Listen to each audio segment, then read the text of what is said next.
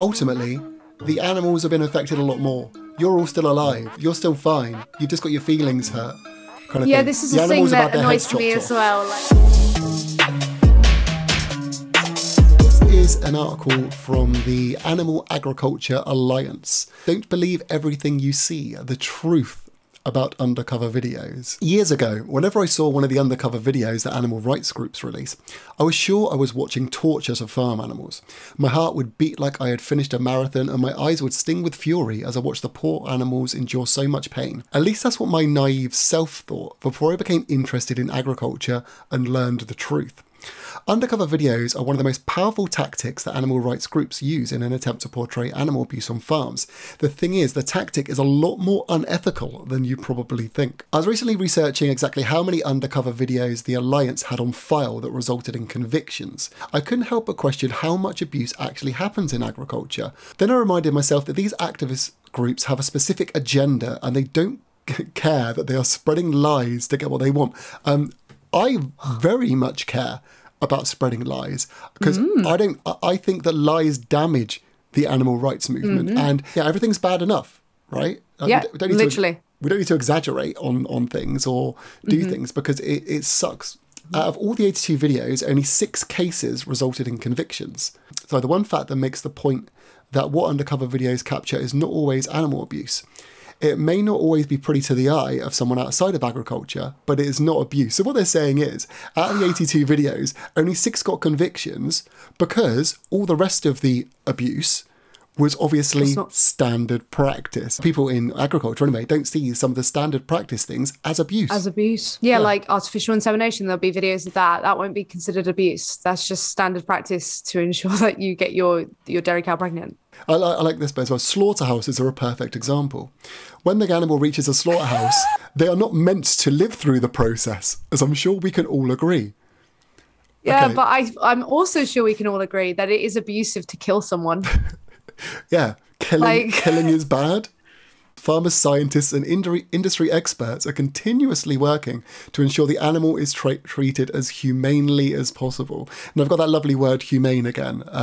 For anyone who doesn't know the definition of humane, it actually means to show compassion or benevolence. I would love someone from animal agriculture to describe how bolt gunning a cow in the head and then cutting their head off shows any sort of compassion or benevolence. Last month, Mercy for Animals, an animal rights group, posted an undercover video from a chicken processing facility in which they claimed showed horrific animal abuse. An expert panel comprised of a veterinarian, an animal scientist and an ethicist reviewed the video and said there was no animal abuse. I tried to find what video this was. I couldn't actually. I looked around that time and they had quite a few videos out, so I wasn't entirely sure. But all the ones I saw were, I mean, I would love to know how they didn't claim any of that was animal abuse. Yeah, it would be good to know what video it is. They could have linked that. They could have also named the people who are apparently said that was not abusive, because that would be interesting. Well, they have got one person here, which is Dr. Chock Hoffaker. He clearly works in the poultry industry. He's not just a normal vet, obviously. He's a farm vet, like we expected. Worked with lots of farms. But I think the last bit on this page is probably the most interesting here. An avid farmer and hunter. Chuck has a special love of fishing, especially Alaskan salmon. Yeah, not the kind of person we should really be looking to, as far as kind of animal welfare is concerned. If I work in the agriculture industry and I'm a true advocate for it, what would the average person who doesn't have the background knowledge to remind themselves think of all this? Clearly they would think this is fucked up. Because it is. Because it is fucked up. And people, and what he should be thinking about is, if we go back to that beginning paragraph where it says, I used to see all these things and thought, oh, those poor animals enduring so much pain. And now you've got into agriculture. Don't you think that maybe since you've been into agriculture, you've kind of conditioned yourself to think this is all okay? Maybe your natural thoughts that you had at the beginning were maybe coming from a more rational place and a less biased place, because you were, back then you didn't have any bias. You didn't say you were vegetarian or vegan or had any sort of thing before, so that just came from a place of compassion and empathy for animals. Now you're in this industry, then obviously you're going to look at things a different way, and it seems like you have just shut off from the practices that you are doing. So what all contributes to the making of an undercover video? Animal rights groups get people to apply for a job at a farm or processing facility and act as if they are genuinely interested in the job, but in reality are plotting how they can hurt the company by filming what they see as animal abuse. These workers who are hired do a specific task on the farm, choose to be negligent, and film what they think is abuse instead. Sometimes the consequences of them not doing their job or what they were hired to do leads to things not getting done properly and animals get hurt, all in the name of animal rights. I'd like to see some evidence of that if you're going to make that claim. What have investigators actually done to cause that to happen?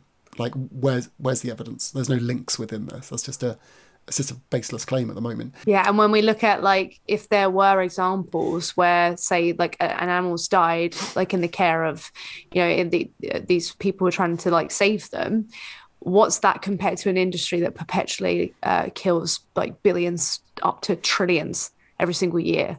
Like, obviously, you know, like if you think it's so bad, oh, animals, you know, they get hurt, like, well, the standard practice hurts animals. Yeah. Like, you've made an industry and commodified these animals and made a thing out of like having them harmed. So you can't even talk. I know. Unbelievable. Why do we never hear from the undercover investigators who worked at the farm? Is it because they find an excuse to disappear months before the video surfaces? Wonder why?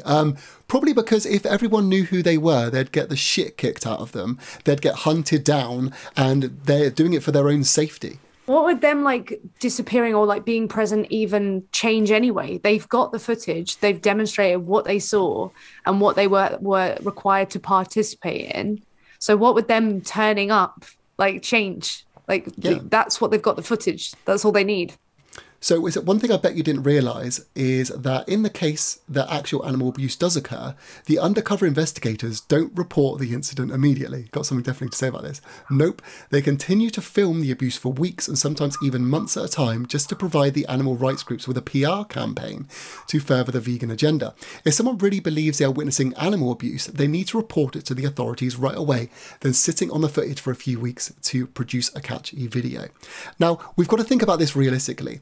If an undercover person just literally at the first sign of anything bad happening instantly blew it up and everything and was like, this is happening, generally it will be taken as a one-off incident kind of thing. Like, it's really, really hard to get any sort of convictions in farming, obviously, which is kind of what was evidence, what's being saying there, because people don't give a shit. There's literally next to no protections for a lot of these animals, and the farming industry meat and dairy industry has got a lot of money behind them, and generally, unless it's super really, really, really bad, nothing ever happens. Difficult as that is, being an investigator, seeing constant abuse all the time must be absolutely heartbreaking, and to not be able to step in and stop that happening. But if they're able to prove that this isn't a one-off, that this is literally a part of what's going on, a part of the system, this is happening daily, this is something big, then that is what is going to have a result. That is what's going to get a farm closed down or a farm dropped from their suppliers and the public actually interested in what's happening. It's a difficult one. I see their point in the way that, for that animal, it kind of, if someone stepped in, it would help. Like, I get that. If a farm's abusing animals and an investigator is watching the abuse, it's not the investigator's fault that's happening.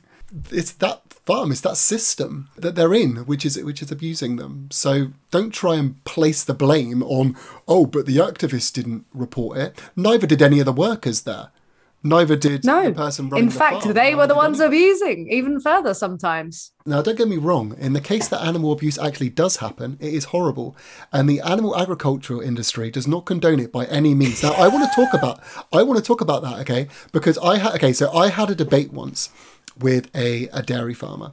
So I said that one of the things that really frustrates me about the industry is that the industry itself will never, ever call out its own abusive practices, even when it's clear to them that it's an abusive practice. If it's like clear cruelty, people kicking cows or hitting them, or pigs left to rot, whatever, you never ever see farmers calling out bad farmers ever, which is all they You know, the reason they don't, basically, is because they don't want to make their own industry look bad. They don't want to put it on themselves. Like, if they acknowledge that it's abusive to kick a cow and punch them and do these things, then they also have to acknowledge that it's abusive to kill them, to, you know, artificially inseminate them and take their babies from them. So I think the reason that they don't critique it, yeah, it makes their industry look bad, but I think they don't critique it because their industry is bad.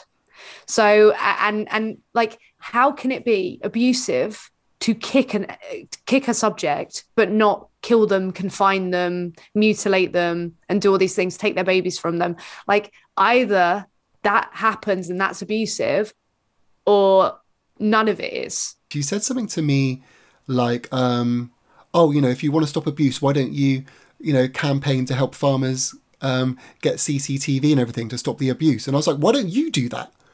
I was like, why should animal rights activists be raising money for you to keep an eye on your workers and your animals? Like that's your job as an employer. Yeah, like surely if you care. The emotional toll farmers take from the impact the videos have is crucial.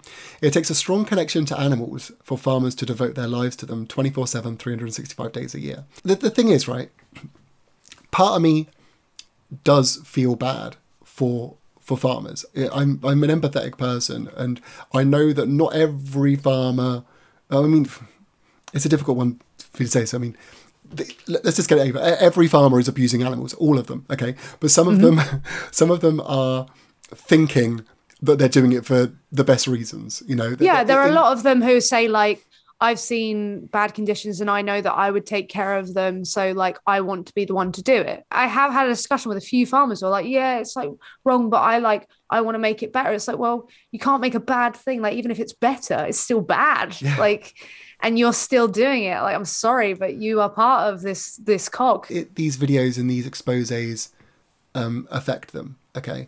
But ultimately the animals have been affected a lot more. You're all still alive. You're still fine. You've just got your feelings hurt.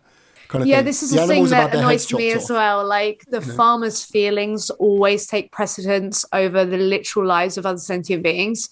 It's just like the victimhood of this industry. But yeah, it's always about them and their feelings and not about the animals that, like, oh, you care for them 24/7, 365 days a year. What happens after that year? Where are they now? Like that picture right there with that guy with the cow. What happened to her? Yeah. Like, where did you let her go? Like, and how much did you get for her body? So I just, nah. These videos are not a representative sample of what actually does happen on farms across the United States. This is the thing, they are. Any time that I went to a farm in the past, it was never because it had been pre-investigated and we knew that it was bad and we were going to go and do anything. It was just because, you know, we were intrigued and never been to these places before, and we literally found random farms and went and checked them out, and they're all shitholes. Like, if it was that bad, if it was that hard to find places where it wasn't bad, then how on earth did I luckily stumble across them every single time I go? Like, am I just very lucky that I just happen to go lucky. I just happen to be drawn to the ones that are shitholes, and, you know... It's ridiculous. What should people do when another undercover video surfaces? Don't judge a book by its cover, or rather a farm by its undercover video. Be realistic and ask yourself if what you're viewing is actual abuse or a humane process that just doesn't look like a bouquet of roses. Can we just pull up the definition of abuse for a second? Use something to bad effect or for a bad purpose. Misuse, treat with cruelty or violence, especially regularly or repeatedly. The improper use of something. The cruel violent treatment of a person or animal. So any way you spin that, you could literally make a case 100 times for how that would be abusive. I think it's cruel to confine an individual and, you know, have them selectively breed them so that you can commodify them further and make more profit of their body. So you've already, like, in theory, abused them before they've even come into existence, because you've got horrible intentions with their bodies and their autonomy. And then, you know, with cruelty, like, what's more cruel than taking someone's life away from them when they did not consent to it, or they weren't an individual who was capable of consenting to it? I'm sorry. And what's more violent than killing someone? I know. Yikes. It's all abuse. It says, if you have any questions or concern of what's happening on farms, ask a farmer. because they definitely won't be biased in any way. This is the thing. Okay, this is something you got to remember. Okay, and I think this is really important. Okay, for a farmer, these animals are their livelihood. They make the money. They have an active reason to want to defend their actions, because if anything happened to their business, they haven't got money anymore. Animal rights activists gain fuck all. We're to farmers, you should look at us as terrible business people. We are standing up for animals that no one gives a shit about, trying to get donations for turkeys or something. Like, you literally have a video on your channel about like crabs. Like, who cares about crabs except like people who want to pick them up and go. Yeah, do you think I made a load of money off my crab video? Oh, do you think I got like huge amounts of donations? Everyone's like, save the crabs. People don't give a shit. We love the crabs. They're so cute. Like, I made that video because I went to a fish market and saw animals suffering, and I was like, this is horrible. I want to show people what's going on in the hope that maybe the world will change one day. That's why I do it. Farmers, have to admit, you have a clear reason to defend what you are doing, which is money. It's a business in the end. You're not running a sanctuary. You are running a business, and those animals. You make that clear as well. When you want to guilt vegans, you're like, this is my livelihood. Yeah. So you're showing like, your incentive to make it seem good and make us seem bad.